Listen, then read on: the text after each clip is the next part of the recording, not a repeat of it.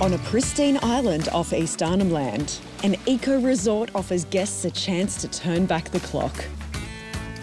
They can grab a book with a sun deck and relax, and from their rooms, they have a look at the Western Bay, and it's absolutely stunning, and you've got it to yourself. Banubanu is run by a husband and wife team, Helen Martin and Trevor. It's an Indigenous-owned business that employs local workers. I'm actually an Arrente woman. I'm from Central Australia, and I'm here on Yolngu land doing business. And my husband's relationship goes as far back as 1982 with the local Yolngu community. So our typical guests are the high-end market group from Sydney, Melbourne, the East Coast.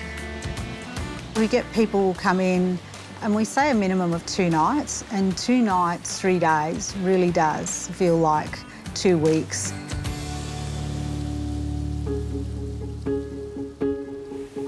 Euro's so qualified as far as the bush foods and native foods, and able to relate to all the different, what the medicinal purposes of a bush plant, which is great. You prepare that, then what do? Just get the juice out of it, or squeeze it? It's the medicine that you use for eyes. For eyes.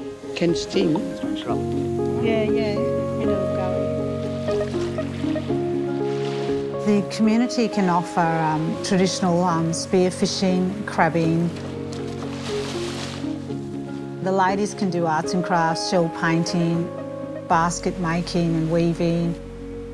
There's a lot of bush foods on the island. Space is found over on the other beach. It's just We're starting to bring bush food into our menu here at the restaurant. Helen originally cooked meals, but has recently hired a head chef. Our chef uses pig face off the beaches here. salty sort of flavour, like a mini bean. It just balances out the flavours.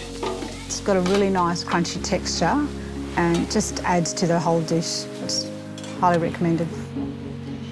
It's definitely unique. We were just saying there's nothing else like this around here at all. And yeah, it's taken it to the next level.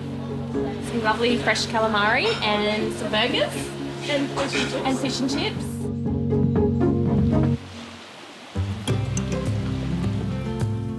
This was our original beach camp.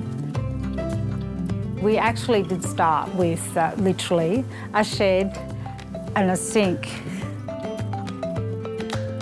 So my husband and I came to Bremer Island in 2005 to start up a fishing camp, and that's how we started. And it was a small business. It was just like a lifestyle business. Catering mainly to locals, the business grew steadily until the couple had an idea for an upmarket wilderness retreat. So in 2017, I had the vision of a resort, but we needed $1 million. You need infrastructure, and in remote locations it's obviously very costly. So as a small business and operating on Aboriginal land, getting finance from the bank was just so hard. The only way we could do it was through IBA, and IBA have supported us so much through financial and also just good business advice.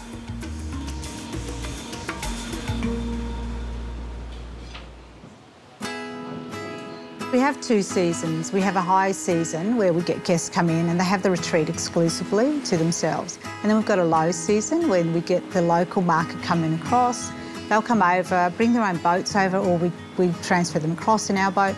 They'll have a day at the beach, come up and have lunch here, swim in the pool. Sea turtles nest on Bremer Island. During the breeding season, females climb the beach to lay their eggs.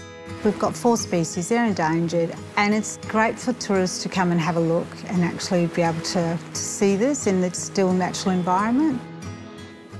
However, plastic washing onto nearby beaches is a major threat. With every high tide, it's just dropping more and more rubbish, and it's beyond us. It really is. It's upsetting. What do you do?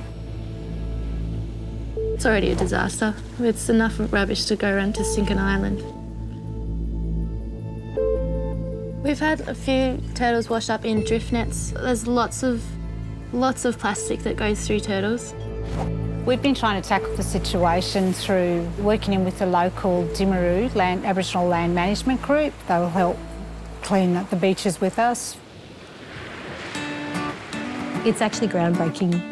It is setting a trend. It's leading the way to show that our mob, our people, can be very proud of their culture, that they can show it to the world and the world will love it.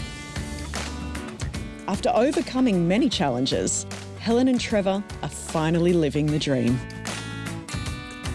When we first started off 15 years ago, I would never have imagined to be where we're sitting today. We are so proud of it. Just to have a restaurant that could seat 30 to 40 people for lunch, having a penthouse and 5 beachfront rooms, it's just amazing. At the end of the day, when we've had a really busy day with guests visiting, my husband and I actually go up and sit up on our deck by the pool and have a nice glass of wine and just watch the sunset, and we feel like we are the luckiest business people in the world. This is gold.